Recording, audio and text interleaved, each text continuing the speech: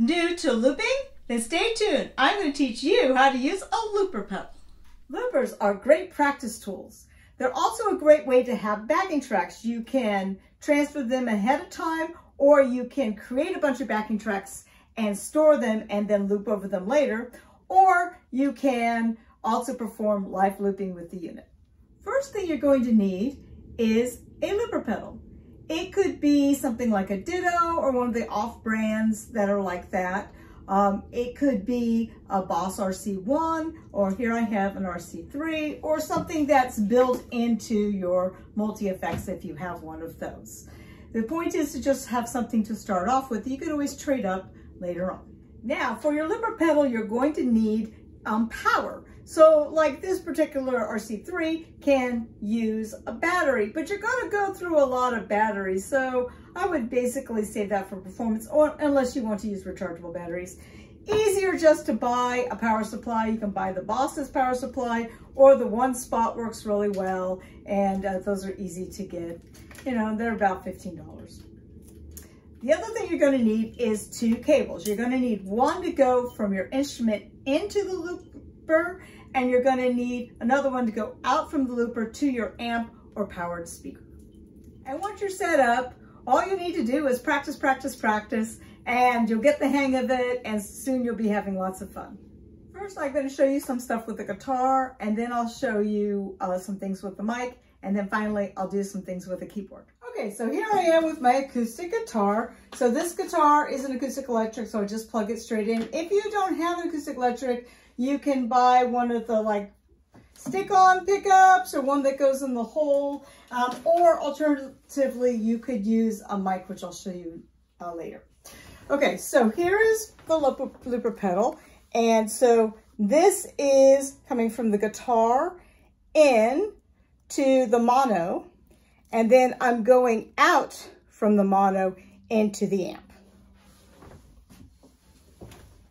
So now this looper is set up so that when you hit it, it starts recording, and when you hit it again, it ends the loop and starts looping.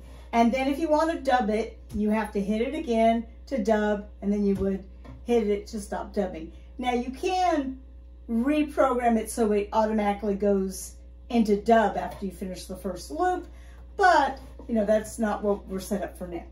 Okay, so the first thing I'm going to do is I'm going to basically make my own backing tracks.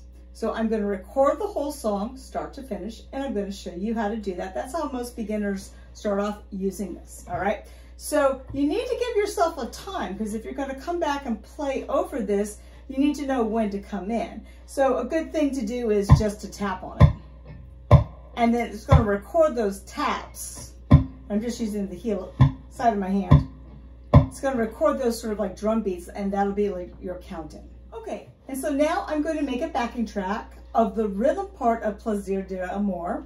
I'm going to hit the looper to start the record, then I'm going to tap myself in, and then I'm going to play the rhythm part, and then I will tap it again to start the loop. Okay, here we go. Record.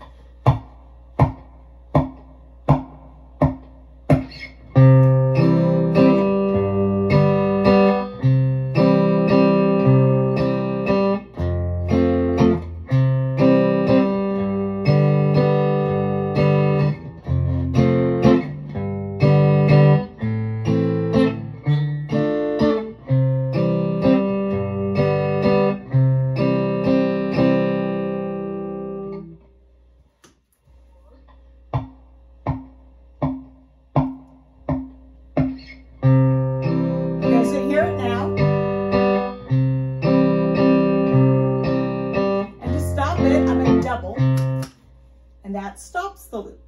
Now with some of the loopers, some of the simple loopers, like the one that's on my multi-effects ME80 that I showed you, and some of the Dittos and some of the other ones, once you stop the loop, it's gone. It just vanishes. So you have to check on your looper to know if it's gonna just stay on there until you get rid of it, or if it just disappears as soon as you stop it. So you just need to know that going into it. And then some of them you can save it, like this particular one. I could, if I decide I like it, I can save it, or I can just easily delete it by hitting like a couple of buttons, or just going to the next thing. It'll just delete it if I changed tracks. So now I'm going to play the loop, and then I'm going to play the melody over it. Here we go.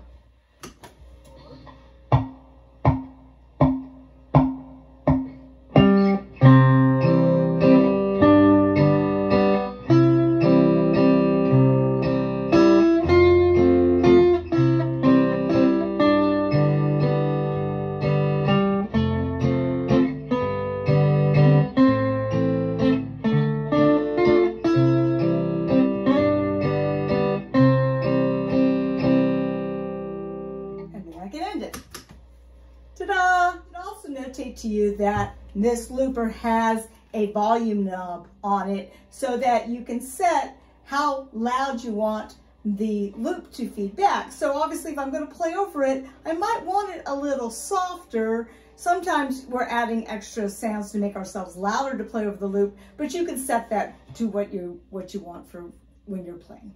Okay, for step 2, we're going to lay down a short 4-measure loop, and then I'm going to play over it. Now what you need to do in order to make this work is you have to play on one, and then you end the loop on one. So that means you're going to start on 1 of the first measure, and then you're going to hit it to end the loop on the 1 of the 5th measure. So it's after the end of the loop, you have to hit it 1 in order for it to loop on time. You can hit it any other time, it will loop, but it won't be even. But it'll still work, it just won't be what you're quite looking for. I'm gonna have to put this down on the floor to actually make this work. Okay, so I'm going to play a short 4-chord in C. So C, A minor, F, G. 1, 2, 3, 4, 1, 2, 3, 4, 1.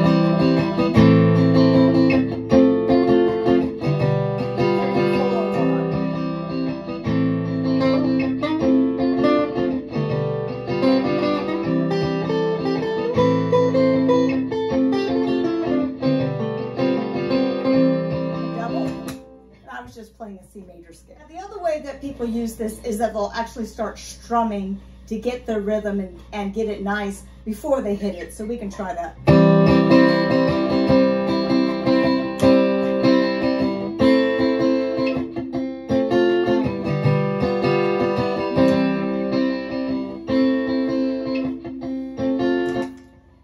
That works too. So obviously you could continue on with more layers, but I'm going to switch over to the mic to show you that. Okay, so let's talk about mics before we start. Some mics need phantom power and some mics don't. It also depends on what cords you have. So this is an old Shure mic that is very similar to an SM58. And back when I bought it in the 90s, they sold me just a regular guitar type of plug-in cable, because I guess I had a guitar amp at the time and that's what I was using. And I have actually plugged this into my Street Cube and tried it with both as an instrument and as a mic. It works both ways. As an instrument, it's a very low signal and I gotta really turn it up. And as a mic, it's a really powerful signal and I've really gotta turn it down. Okay, so if you have a power, so if you're using something like this, you can of course plug this in pretty much any looper. It's going to work just fine. You'll just need to adjust your levels and adjust your gain so it doesn't feed back too much, because it's really the gain in the guitar amp. So if you have your amp turned up to breakup or distortion, you need to turn it down very clean to run your mic in. Okay, so but if you want power, then you need a different cord. So this is the same end that's plugged into this mic, and then you'll need to have this sort of an end here with the 3 prongs to go into the phantom power. And then you're going to need a different looper, because that looper's not going to do it, but this looper here comes with that connection right there, if you can see it in the light, right? So that it'll take the 3-prong phantom power. So if you're sure that you're going to need a mic that's going to need phantom power, then you need to buy a looper that can support that to begin with. Okay, so now I'm going to teach you how to do multiple layers. So after we put down the initial layer, I'm going to kind of let it run through, and then I'm going to hit it again to dub the next part, and then I'll end that loop And then I could hit it, I could think a little bit and then hit it again to add the next part, and etc. Some people just hit it dub and just kind of let it go and just keep adding things until they're done, and then they can turn it off because it will just keep adding things. You can also again set it so that after you complete your first loop, it goes right into the dub mode and you can just start dubbing right then. I personally like to have a little think time between things and hear the rhythm and the timing as I'm coming up with ideas. But you know, it's personal. If you've been working really hard on perfecting a certain layer and you're performing for an audience and you're trying to get it smooth and as fast as you can, then you might prefer to have those dubs come as quick as possible. But if you're creating in the flow and you're creating mostly for yourself, then it's really nice to have some thought time in between. Here we go. 1, 2, 3, 4. 1, 2, 3, 4. 1, 2, 3, 4. 1, 2, 3, 4. Da da da da da da da da da da da da da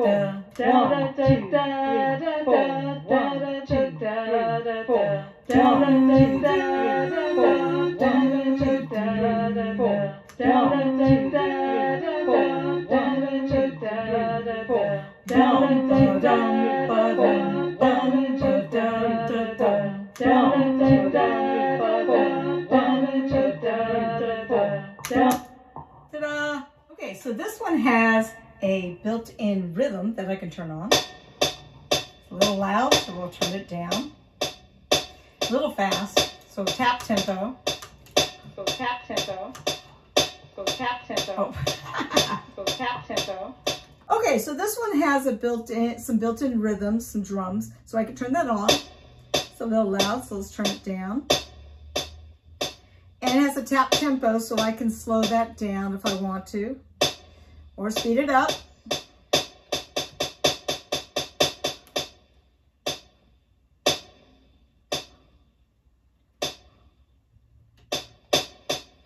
One, two.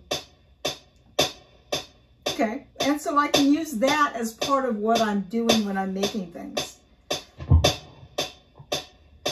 Bum, bum, bum, bum, bum, bum.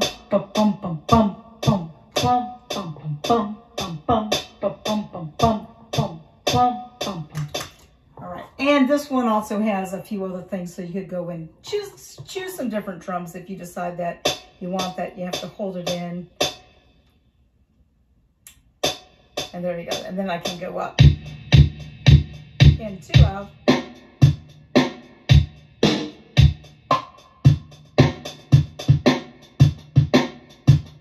And then turn off. Okay.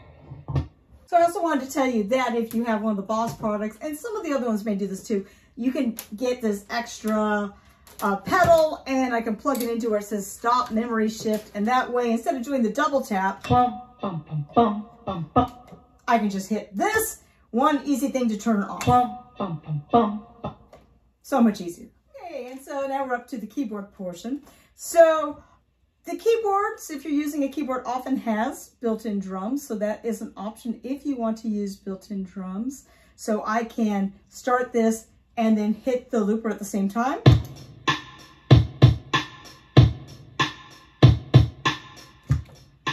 And you hear that? It's picked it up and now it's coming out of the looper. So that's something fun to do if you want to use some drums.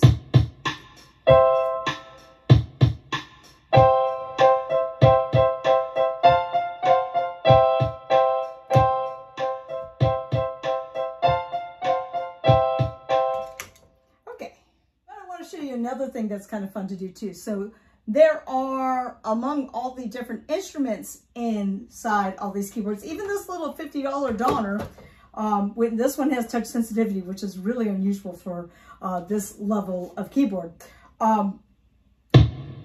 There's all these drum sounds. So you can actually do finger drumming. Now, if you go down to the lowest C, that's your bass drum, and there's your snare.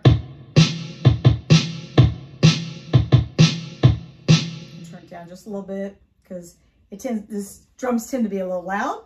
So here we go. Whoops, sorry. All right, so here we go.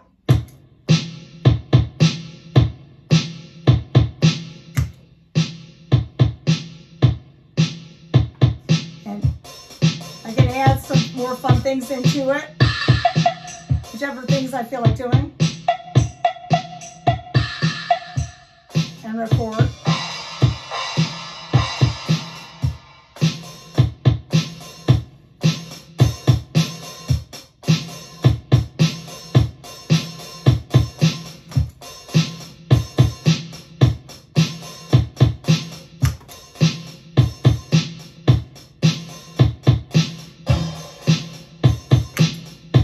Okay, so now I'm going to change it back over to this piano.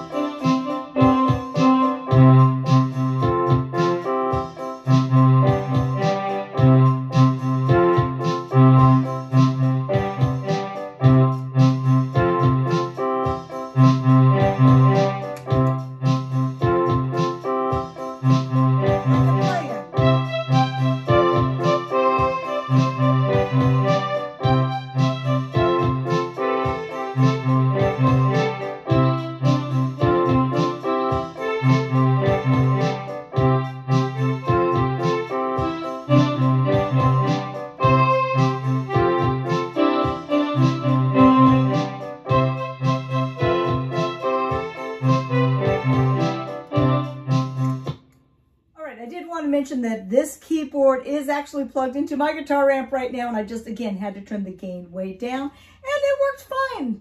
You know, I'm sure of course you could use keyboard amps and other things, but yeah, you know, for this little bit of looping, it works just fine. Okay, so in summary, when you have your looper, you press once to record, again to end the loop, once again if you want a dub, and then you press it again to end the dub, and then when you want to finish, you double tap, or you can use an extra pedal and tap that. All right.